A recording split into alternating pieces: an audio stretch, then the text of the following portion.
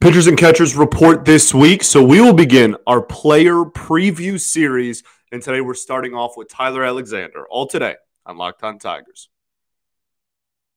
You are Locked On Tigers, your daily Detroit Tigers podcast.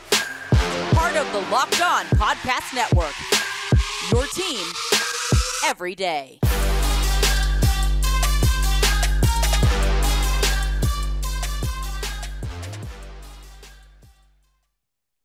What is up, everybody? Welcome back to another edition of Locked On Tigers. I'm, of course, your host, Scott Bentley. Today is Monday, February 13th, 2023. Thank you for making Locked On Tigers your first listen.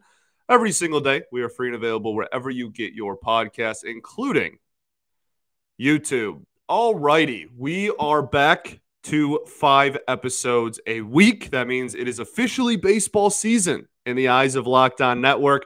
Pitchers and catchers report this week, so that is something that we all look forward to. We all look forward to watching like half an hour of Alex Lang or Tyler Alexander, maybe bullpen sessions while we're all at work and whatever during the day. So that is what we have to look forward to this week. Players starting to report by the end of the week. We should have a good group of people down there in Lakeland. So with this show, we've been talking about this for a while. We are going to call it the player preview series. I like the alliteration with that, okay? And that's what it is. We're going to take each individual player on the roster and on the 40-man, even some of the minor league guys that aren't going to make the team out of camp, everybody on the 40-man roster, and we're going to look at what their expectations are for this season, what we can expect out of them for this upcoming season, and what type of players they are, okay? And we are going to start off that series with Tyler Alexander. I thought Tyler Alexander was a good pick to start off with for a few reasons. One, when I Googled Tigers 40-man roster, his name is at the top of the list because it's alphabetically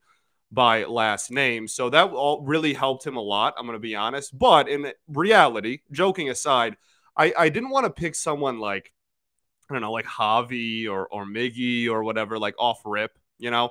I wanted... And I didn't want the person to be someone that maybe wouldn't make the team out of camp or anything to start off this series either. And I think Tyler Alexander kind of fits right into this bill of he was brought back. We chose to bring him back. We could have not brought Tyler Alexander back onto this roster. We chose to, even with the new regime and even with the turnover in the front office.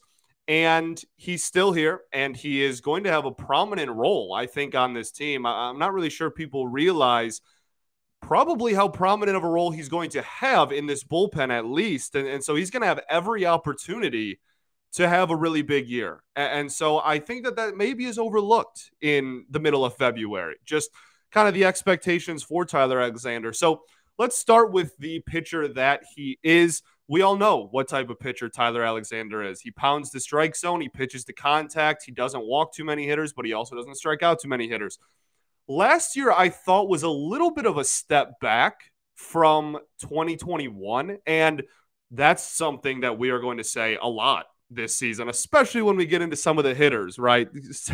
That's going to be a commonly used phrase, so this certainly isn't only a Tyler Alexander thing, but had a pretty respectable 2021, had a 1-win season for the Tigers, appeared in 41 games, started 15, and had a 3.81 ERA. This is all 2021 stats. And then in 2022, was a negative 0.1 win player, according to Fangraphs, had a 4.81 ERA. And I think the more alarming things with that, like that's already a career high in ERA. Oh, I guess in 53 innings as a rookie, he had a 4.86. But the alarming thing there is the expected ERA was 5.42 and the FIP was 4.99. So that's kind of telling you what those numbers are trying to hint at is his 4.81 may have even been like it maybe should have even been a little higher. He may have gotten lucky that it was only even a 4.81 ERA, which is obviously not a great sign. K per 9, 5.44. That's very low. He's always been very low. But it is worth noting, like his career mark after last season, after 2022, is 6.93. So the 5.44 K per 9, yes, it's low. And yes, he's always kind of low, but that's even low for him, right? If you look at his first 3 years in the league, 7.88, 8.42, 7.36. Now the 8.42 is in 36 innings in a shortened season, but regardless, this was really the biggest sample size of just not being able to strike anyone out that we've ever seen in a legitimate 4-year career with solid innings pitched across all 4 seasons, relatively speaking, depending on the length of the season. His specialty, right? He doesn't walk very many batters. He pounds the strike zone. Very solid there. Career mark of 209 last year. He was a little bit higher than that, but in the same ballpark. So doesn't walk very many hitters. And yeah, I mean, we all know. We all know what we're getting with Tyler Alexander. We are very aware of what type of pitcher he is. Now, I think that once you start looking at some of the unique stats is where you start getting a grasp of what type of role we should all want him to be. I know what type of role I want him to be this upcoming season, and I'm going to spend the next 20 minutes trying to convince you that you should feel the same way, okay? And if you don't at the end, that's fine. I have never been on the Tyler Alexander should be considered in the starting rotation train, ever. And if you're a longtime follower of me, or you've been listening to this show for almost the entire 2 years that I've been doing this, you are aware of that, right? I actually got a little bit of heat. It was the end of the 2021 season. That was when everybody would always make the jokes that, like, I hated Tyler Alexander. And that could not be further from the truth. He's first off the field, great personality, great interview. But on the field, I've never had an issue with Tyler Alexander coming out of the bullpen. I refuse. I'm not there with him being a starting pitcher. I don't think I ever will be. And I think that if you look at the Tigers offseason this year, they agree with me. I think that all the moves that they made line up to putting the team in a situation where Tyler Alexander will not have to start baseball games this season. Okay, so we'll talk about that a little bit later. But just to reiterate my point, in 101 innings pitched last season in 2022 as a starter, he had 80 innings pitched, a 5.74 ERA, an 842 OPS against, and 17 of his 18 home runs given up on the season were as a starter. As a reliever, this is crazy, okay? 21 innings pitched, a 1.29 ERA, a 565 opponent OPS, and again, only one of his 18 home runs given up were when he was coming out of the bullpen all season. Okay? If you look at innings 7 through 9 as a whole, just games in which he pitches in innings 7, 8, and 9 combined, his opponent's OPS is 601, barely over 600. That's very solid. It's comfortably the lowest. If you look at the first 6 innings, or even break them up into 3, 1 through 3, and 4 through 6, they're much, much higher. Third time through the lineup, his OPS is over 1,000 when facing someone for the third time in a baseball game, and the first 2 are mid-700s. Like, all signs just point to him being a significantly better starting pitcher or a significantly better reliever, rather, than a starting pitcher. Some of the other interesting splits that I think are worth noting, and that will kind of lead us into his style of pitching, which we'll get into after the break here. But first off, 706 OPS against left-handed hitters. Tyler Alexander, obviously a lefty. That's a good sign. You want to have that advantage. And an 816 OPS against righties, and 14 of his 18 home runs given up on the season were also all against righties. So definitely, I don't want to call him a specialist, because he's more of a swingman reliever that can kind of pitch you the 4th, 5th, and 6th innings if you need it, or 5th, 6th, 7th, 5, 6 if you only want to leave him in for 2. He's more of that role. So I don't want to say that he's necessarily only going to be a quote unquote lefty specialist, but certainly has a much bigger advantage against lefties than righties. Okay, let's get into his style of pitching, just the type of pitcher he is and how it is going to affect the bullpen this upcoming season, and what we need to see out of him to be an effective pitcher this upcoming season. We'll do that right after I tell y'all about our friends over at FanDuel. It's the midway point of the NBA season. All-Star festivities right around the corner. Is that this upcoming weekend? I think it is. So now is the perfect time to download the FanDuel app, America's #1 sports book. The reason why you should download it right now is because new customers getting no sweat first bet up to $1,000. That's bonus bets back if your first bet doesn't win. Just download the FanDuel Sportsbook app. It's safe, secure, and super easy to use. Then you can bet on everything from the money line, the point scores, threes drained.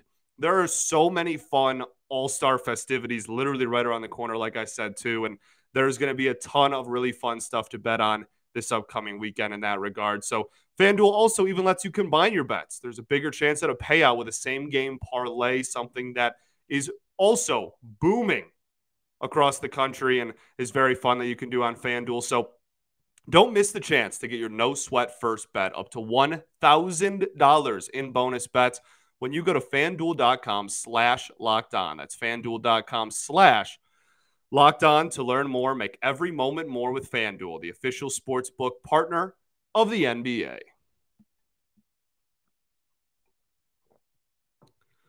All right, everybody, welcome back here. Segment 2 of Locked On Tigers. Thanks for making us your first listen every day. For your next listen, check out the Locked On MLB Prospects podcast. Host Lindsey Crosby is a prospect encyclopedia, and he's going deep on the MLB stars of tomorrow. It's free and available wherever you get your podcasts, including YouTube, just like us.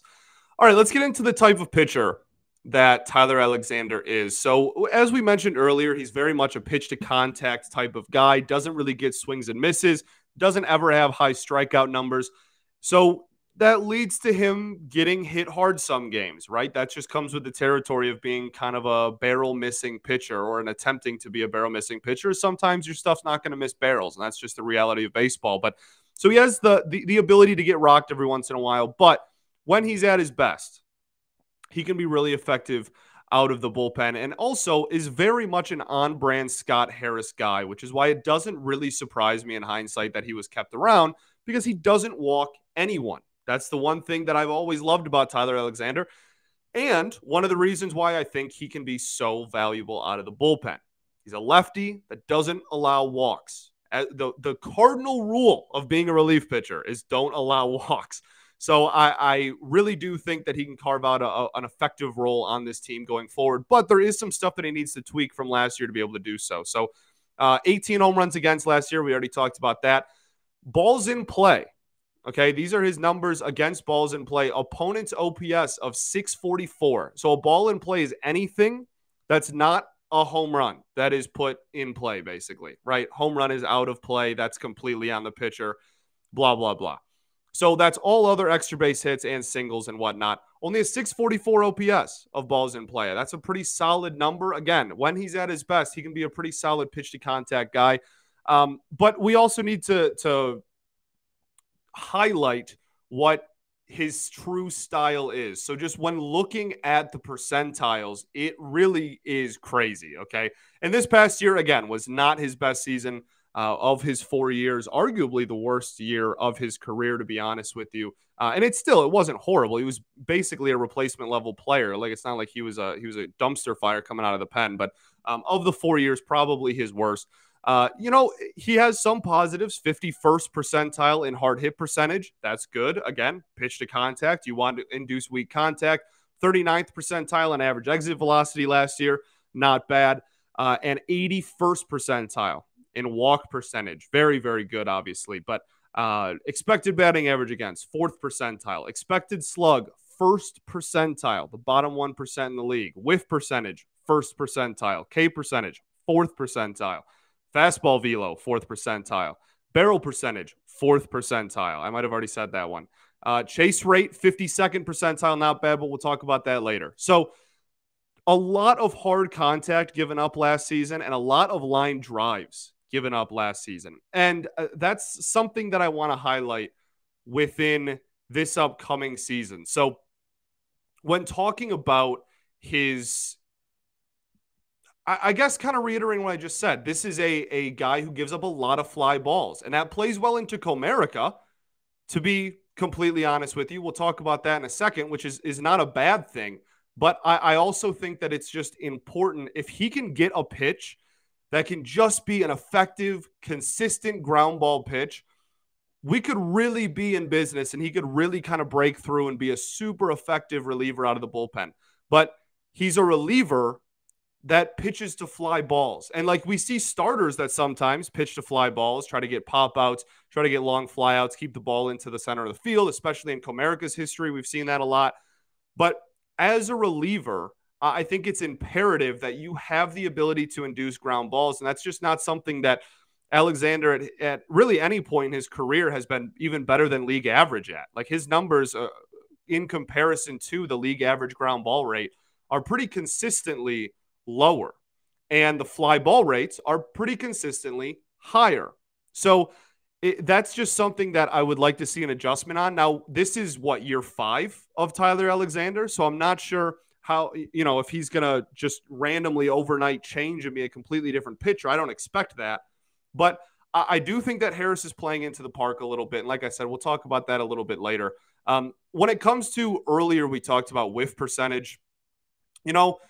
For Tyler, he gets chases. And I think that can really help us this upcoming season, right? He has the ability to get people to leave the strike zone. It's just they don't swing and miss when they leave the strike zone. And so I think maybe a little bit more adjustments there could lead to something. Chase contact percentage, okay? So just the amount of times the batter makes contact with the ball on a ball that's considered a chase pitch that's well out of the strike zone is almost 15% higher than league average. His chase rate as a whole is not bad. It's 52nd percentile, but his whiff percentage is in the first percentile. See, so like I think that there's something there that you can maybe play with.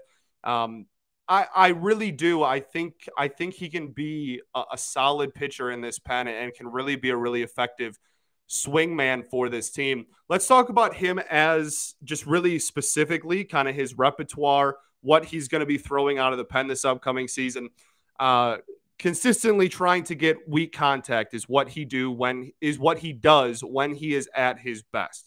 He does that by throwing a lot of sliders low and away to lefties and a lot of changeups low and away to righties. He does not throw very many sliders to righties, and he does not throw a lot of changeups, period, to lefties. He almost didn't throw any changeups to left-handed hitters last year. I think it was like 10 all season. So those are very much his chase pitches and 2-strike counts or whatnot. That's what he's going to.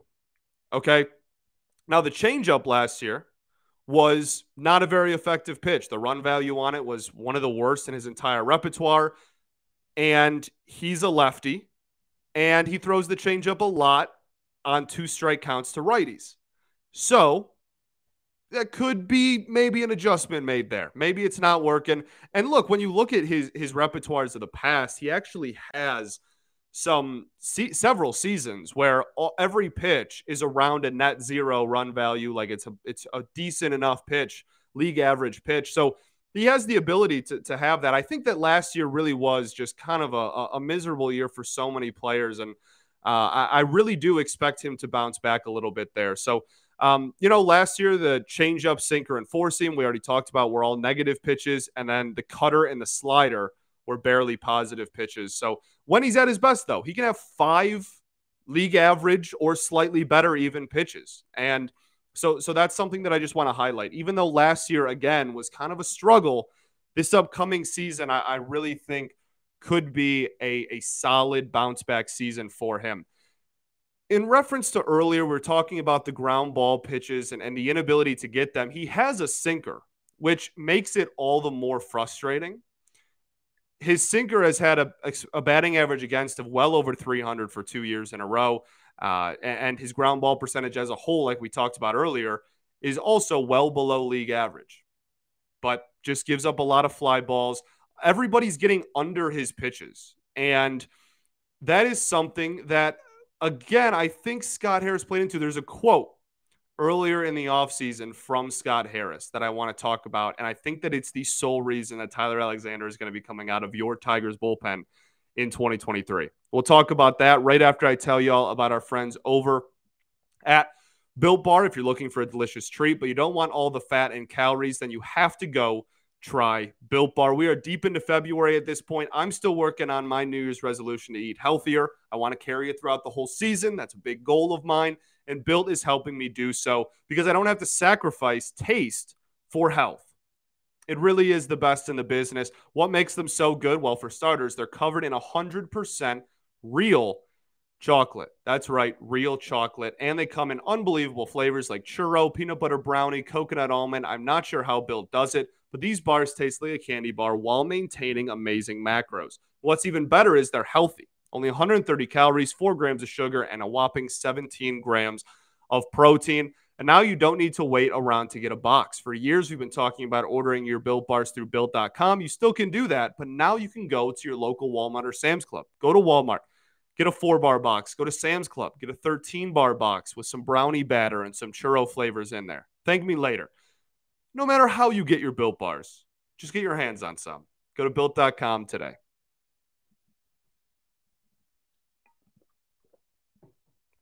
All right, everybody, welcome back. Third and final segment here, Locked On Tigers, talking about Tyler Alexander. So there was a quote earlier in the offseason from Scott Harris where he said, we want to either be all in or all out on being a pitcher's park or a hitter's park. And that's why when we talk about the dimensions coming in, they weren't that dramatic. They're not going to have an extreme effect in year one. Like, you're not going to see 15 to 20 home runs out there that wouldn't have been homers last year, right? Like, it's not going to be as dramatic as I think a lot of people think. And we talked about that on the episode in which they did move them in. So I think that this is still very, very much a pitcher's center field.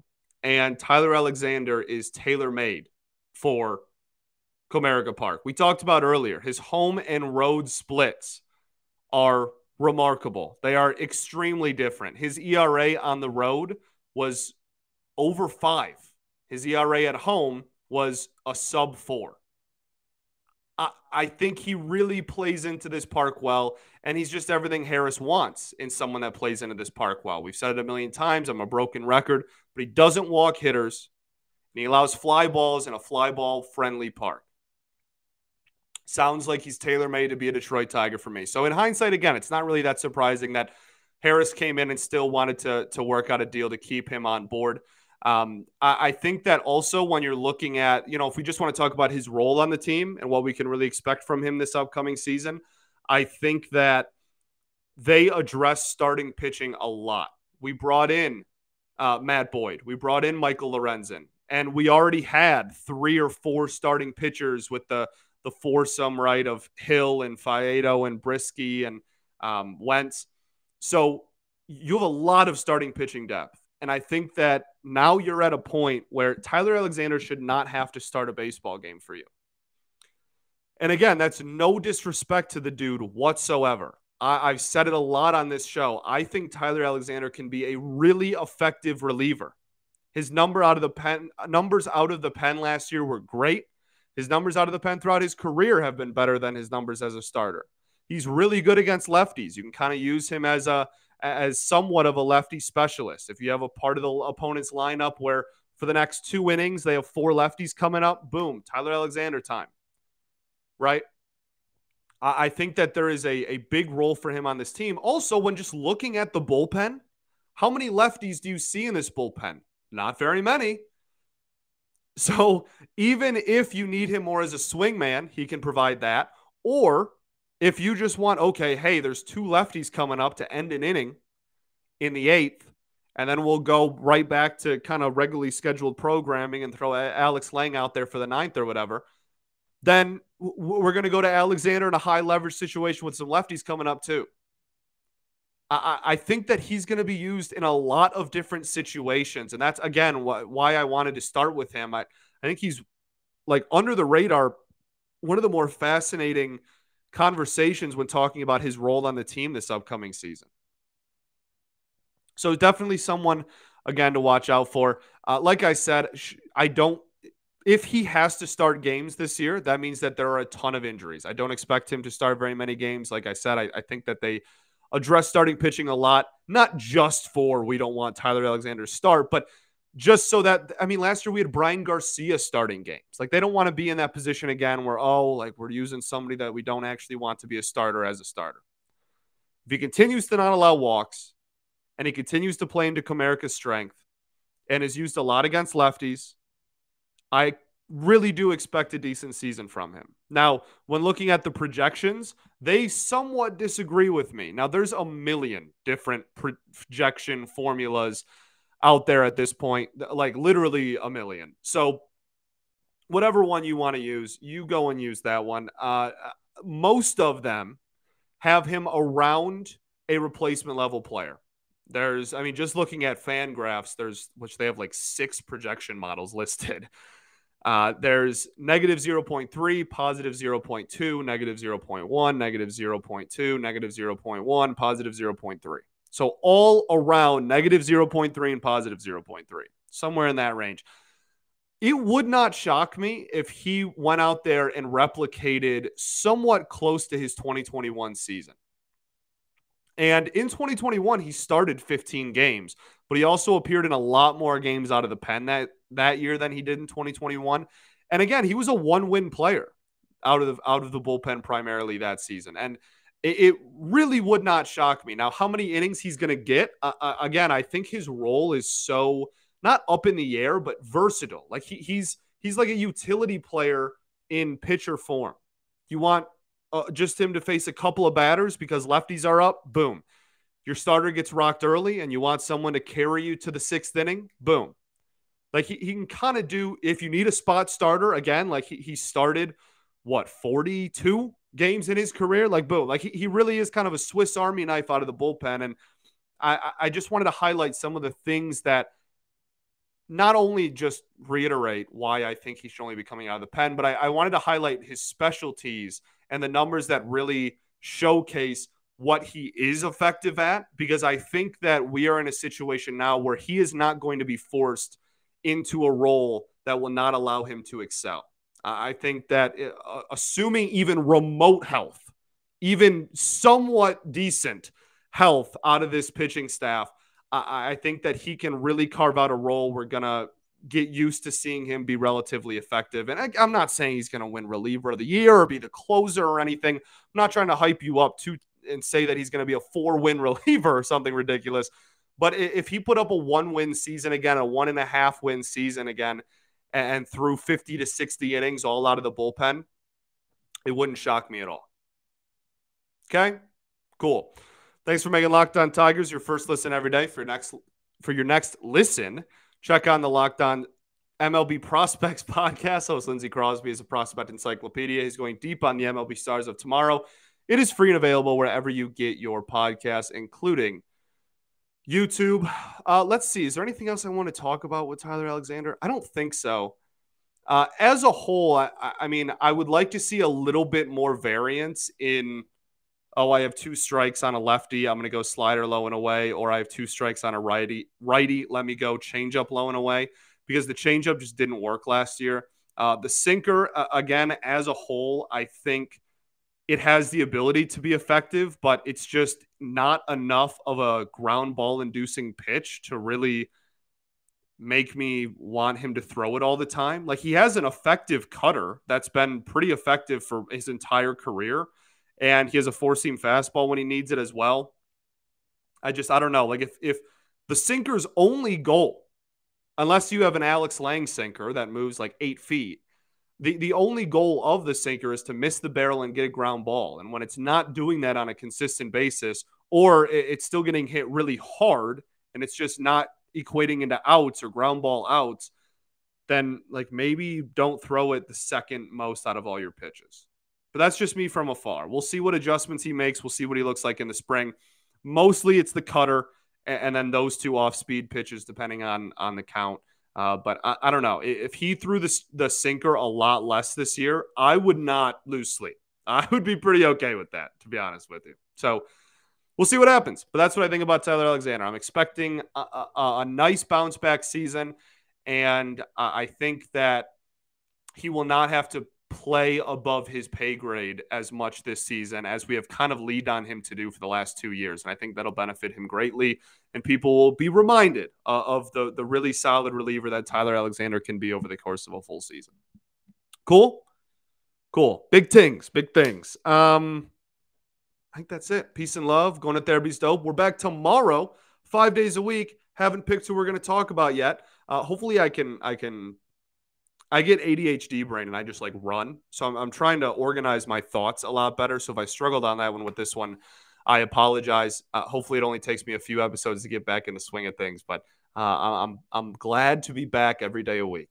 I'm glad. And pitchers and catchers reporting by the end of the week. Peace and love. Going to therapy's dope. I'll catch y'all tomorrow, baby. Go Tigers.